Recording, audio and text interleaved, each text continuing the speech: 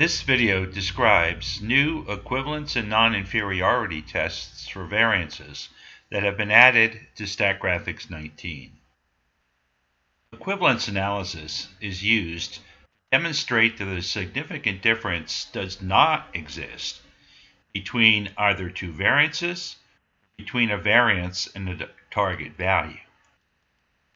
This is the reverse of a standard hypothesis test, which is designed to demonstrate that a significant difference does exist.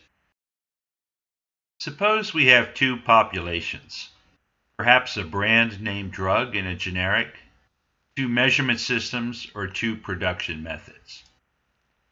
We wish to collect samples from each population and demonstrate that the two population variances are equivalent.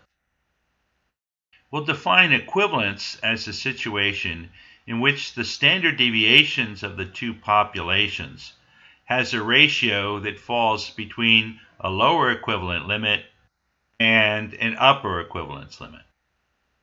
The lower equivalence limit will be a value such as 0.9, and the upper equivalence limit a value such as 1.1. This slide compares a standard two-sided hypothesis test with a two-sided equivalence test. In the standard hypothesis test, the null hypothesis is that the two standard deviations are equal, and the alternative hypothesis is that the two standard deviations are not equal. Possible conclusions of the test are either to reject H0 and conclude that the variances are different, or not reject H0, in which case the variances may not be different. In an equivalence test, the null hypothesis is that the ratio of the two standard deviations is either less than a lower equivalence limit or greater than an upper equivalence limit. The alternative hypothesis is that the ratio is between those two limits. Possible conclusions of the equivalence test are either to reject H0 and conclude that the variances are equivalent, or not reject H0, in which case the variances may not be equivalent. There are also cases where we wish to show that one standard deviation is not inferior to a second. If we did a standard one-sided F-test, the null hypothesis would be that sigma 1 is greater or equal to sigma 2, and the alternative hypothesis that sigma 1 is less than sigma 2. In that case, the possible conclusions would either be reject H0, in which case sigma 1 is less than sigma 2, or not reject H0, in which case sigma 1 may not be less than sigma 2. In the non-inferiority test, the null hypothesis is that the ratio of the standard deviations is greater than some upper equivalence limit.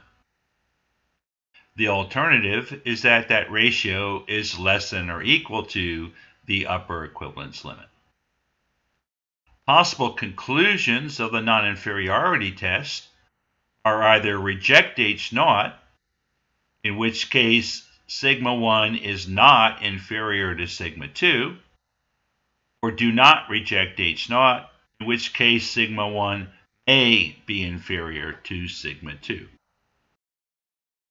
I've loaded into the Statgraphics 19 data sheet 50 measurements of yield from each of three different methods: Method A, Method B, and Method C. You see from the box and whisker plot that the variability of those three different methods seems to be about the same. I'd like to be able to claim with 95% certainty that in fact the variances are equivalent, so I'll need to do an equivalence test. To do that, I'll go to the top menu and select Compare, Equivalence and Non-Inferiority Test, Comparison of two variances.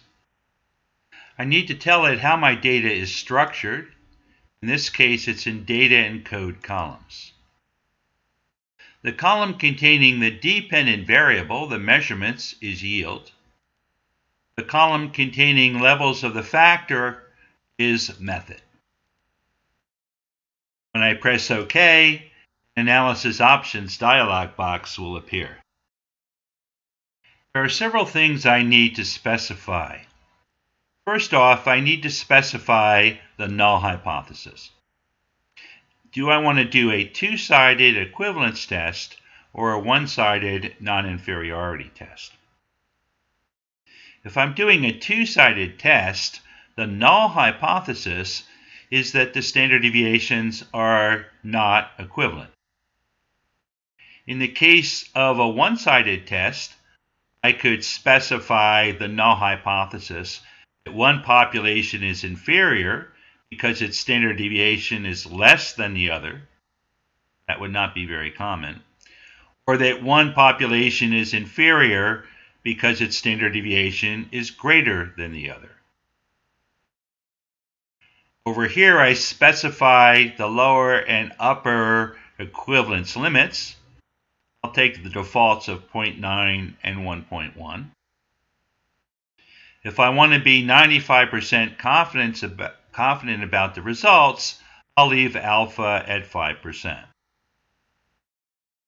There's also an alternative method for displaying confidence intervals that I'm not going to select.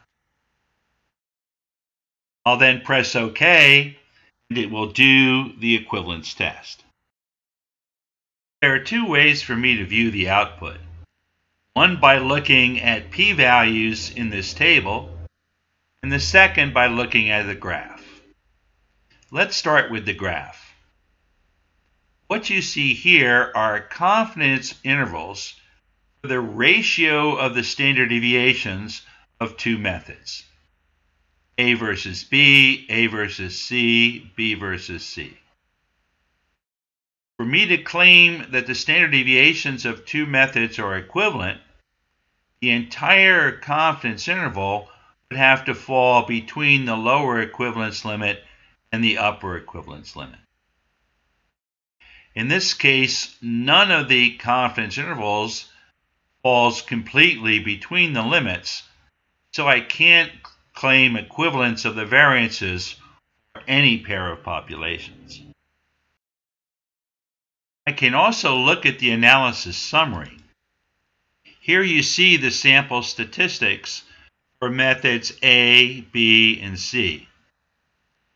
You also see the ratios of the standard deviations for each pair of methods. Sigma A over sigma B is about 1.15. Sigma A over sigma C about 0.94. And sigma B over sigma C about 0.8. To run the equivalence test, you actually do two one-sided tests. You test whether the ratio of the standard deviations is less than the lower equivalence limit, and also whether the ratio is greater than the upper equivalence limit. There's a p-value for each of those two one-sided tests. In order to be able to claim equivalence, the maximum of the two p-values for any pair of means would have to be less than 0.05. You see down here, on a comparison of A versus B, A versus C, and B versus C, the maximum p-value in every case is greater than 0.05, so equivalence has not been demonstrated for any pair of variances. The last thing I'm going to do is change from an equivalence test to a non-inferiority test. To do that, I'll press the right mouse button, go to Analysis Options, and change the null hypothesis from not equivalent to inferior greater than. This will test whether I can claim non-inferiority of one standard deviation compared to another. The upper equivalence limit of 1.1 is the only one that's relevant here.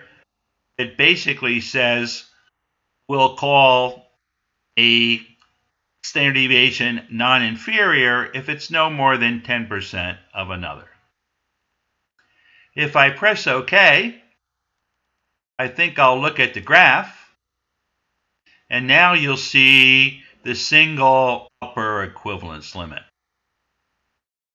The confidence limits, two of them cross that upper equivalence limit, the third does not.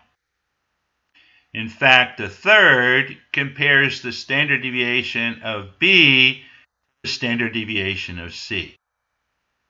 And because that interval is completely below the upper equivalence limit, I have